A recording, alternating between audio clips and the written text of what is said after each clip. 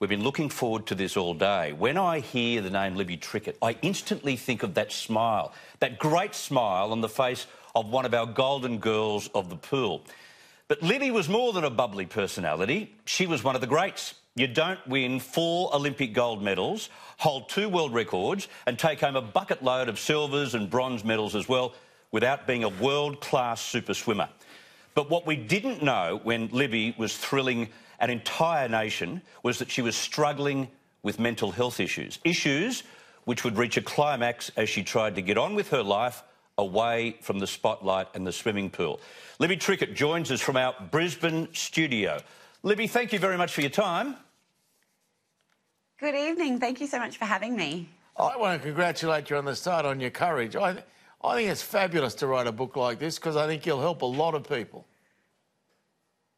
Thank you. Yeah, I think, I don't know, when I first kind of started thinking about potentially writing a book, I wanted it to be really honest, and that's something that I hope comes across in the book, I guess. And, you know, it's kind of a warts and all look at not only my sporting career and, I guess, the experiences that I had there, up and down as they were, but also, you know, transitioning into the real world and transitioning into motherhood, into the workplace. It's, yeah, I hope people can connect with different parts of the book and I want to grab a couple of those parts. And different elements of it. I want to go back to the start, if I may, Libby, and talk about the fact that you actually went to your first Olympic Games not really thinking or planning to do so. It was other people who had your schedule and your plan and your participation at the first Olympic Games on their schedule, right?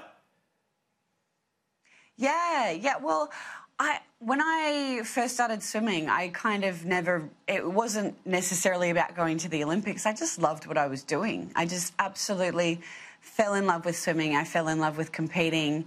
It took me a really long time to actually learn to love the training and understand that if I trained really hard, that made me even faster in the racing pool. But as soon as I made that connection, that was it for me. And it sort of slowly dawned on me, probably between the ages of 15 and 17, that potentially I could go to an Olympic Games or be on the Australian swimming team. Tell me, what we were watching was a really bubbly personality, a great smile, as I mentioned in the introduction to our interview. But behind the scenes, you were really hard on yourself, weren't you? Yeah, absolutely. Well, it's one of those things. I wonder whether that part of my personality actually was a really important element of why I was able to achieve what I ended up achieving in the pool. I was incredibly critical of myself. I was my own worst enemy in that respect, and I was constantly expecting more. And I think having that sort of personality trait does actually lend itself quite well to that elite level performance.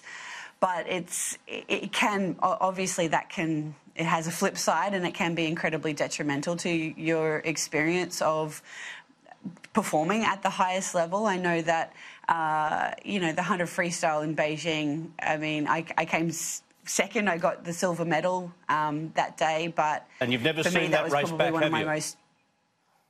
I haven't watched the race. It was my worst executed race of my entire swimming career, and it was probably one of the most disappointing moments of my swimming career.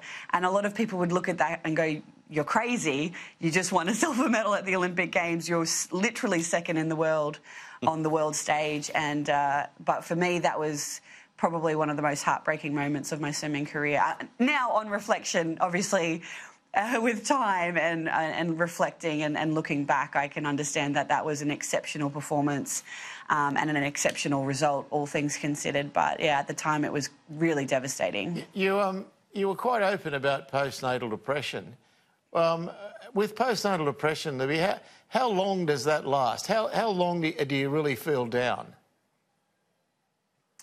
Well, I mean, everyone's experience of mental illness in general can be very different and varied depending on the situation and what people are going through at the time. For me, it was a real process, so probably the burden of postnatal depression and the depth of it was a slow creep for me, probably between around 4 months, like 4 months post-birth to around 8 or 9 months was the real dark points for me, and certainly around that 8-month mark particularly. And you write in the book... But then it's a really... And you write in the book, Libby, about how bad it got because you were yelling at the new baby and you knew you were having a nervous breakdown or something, right? Yeah, it felt like a nervous break. It felt like a mental break more than anything. I lost complete control of myself while I was driving a car, and I had no memory of driving from my home to the gym. I was trying to take care of myself. I was trying to do all the things that I know do help my mental health by exercising and things like that. But I, completely lost any sense of control that I had over myself and my emotions, and was screaming at my 8-month-old daughter, Poppy, for about 25 minutes, and had no memory of actually driving from home to the gym. And I think that was the point that I realised and recognised that that wasn't a normal way to be feeling and a normal reaction to the situation, and that I really needed to seek help. But for me, it was a process from there. You know, that was the first step to asking for help and to go see my GP, to book in with my psychologist, to talk to my husband more in depth about the help that I needed. But it was a slow process and probably took me, I would say, a good 12 months to really heal. And then probably it took until I had my second daughter, and she was a much better sleeper, which was one of the causes of my postnatal depression in the first place. And she has healed me in a way that I realised that Poppy just wasn't a sleeper, and some babies are sleepers and some babies aren't, and it wasn't actually anything that I did or did wrong or contributed to that fact. So, yeah, it's been a long process. Tell me, when you say it's been a long process, do you still have to see anybody about it, or is it now, you know, you're completely depression-free? No, I think with mental illness, you need to make sure you're being proactive at all times. And that's whether you have actually experienced depression or anxiety or, you know, drug and alcohol addiction or whatever it looks like in your world. If you haven't actually experienced it, I mean, that's amazing, but it's always important and I think really pertinent that people learn signs and symptoms of mental illness, particularly if you may be in that support role as well. But for me, I have to be proactive. You know, I am 33 weeks pregnant with my third baby now, so I'm very aware that sleep deprivation is a trigger for me in terms of being detrimental to my mental health. So there are things that I'm going to put into place to ensure that I'm getting as much rest as I possibly can, that I'm getting time to myself to do the things like exercise as much as I can, and obviously eating good food and drinking lots of water also helps. Yeah. But there are things that we can all put into place that make sure that we are being proactive rather than reactive in terms of mental health. Good stuff.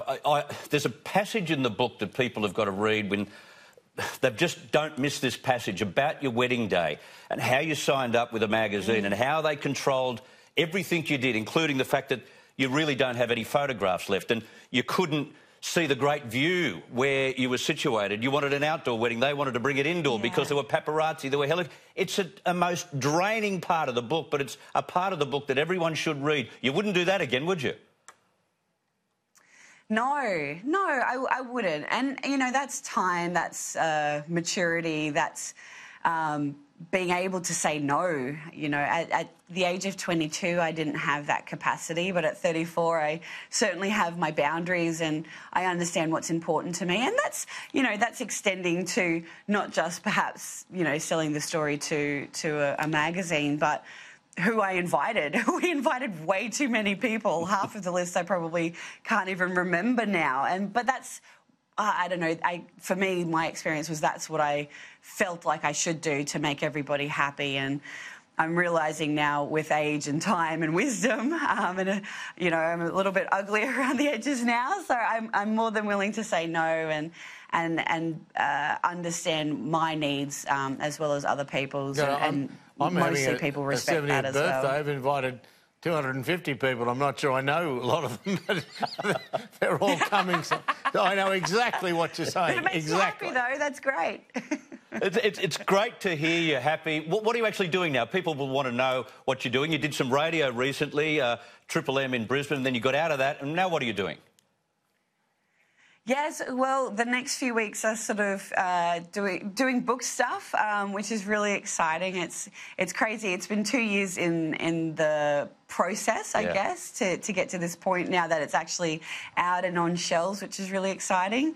And then in 6 weeks I have my third baby, as I mentioned. That's enough. So it'll be a little bit, yes, I think it'll be a little bit of the baby bubble time for the next few months, well, but looking forward to doing some stuff next year. You are a star, Libby Trickett. Yeah. You really are. I think Australia's very lucky to have you. Thank you, Libby. Thank you very much for your time. All the very best with baby 3. You're very kind. Thank you so much for having me. Good on you. Libby Trickett, Beneath the Surface. It's a really good read. She's done well.